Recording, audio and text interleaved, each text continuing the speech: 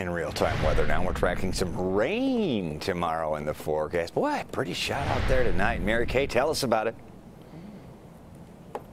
Well, it's going to take some time to get here because we've had this locked air mass in place, this dry air in place. It's locking the heat in place, and that is keeping pollutants close to the surface. So that's why the air quality alert remains in effect through tonight, through the day tomorrow, and through tomorrow night as well, because I expect tomorrow and Saturday temperatures all over again to hit that 90-degree mark, just like we did today. But I think tomorrow could be even warmer. Now, we do change the pattern come Saturday afternoon as showers and storms build into the forecast, and some of those could be left over in the form of showers to start Father's Day, but we're hoping that rain just keeps moving out of the picture to at least dry out the second half of the Father's Day forecast. So 2 hot ones coming. In fact, I'm going with 93 tomorrow, so some areas almost flirting with the mid-90s there. And then on Saturday, I took us to 90 just because I think that rain is going to hold off until the afternoon. But then we start to see the temperatures come down a bit into the middle 80s just because we'll see showers and storms move into the forecast.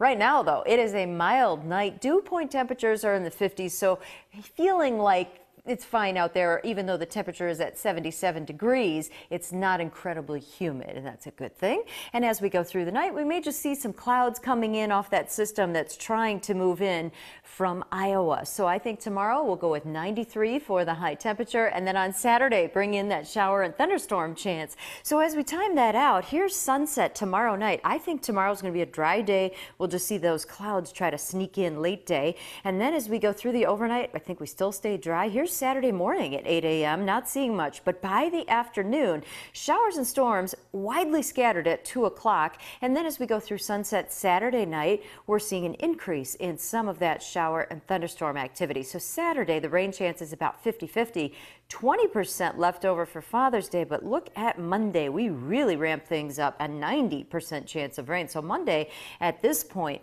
looks quite stormy around parts of town. So Saturday we hit 90 degrees. Summer officially begins at 4:44 in the afternoon, and we will have those scattered storms in the forecast. And then on Father's Day, tapering it down to about 85 degrees with that 20% chance of a leftover shower. We're hoping a lot of that stays on the morning time frame, but we'll be watching that carefully as you make plans with Dad this weekend. Brad, Erica? Sounds good. Thank you, Mary Kay.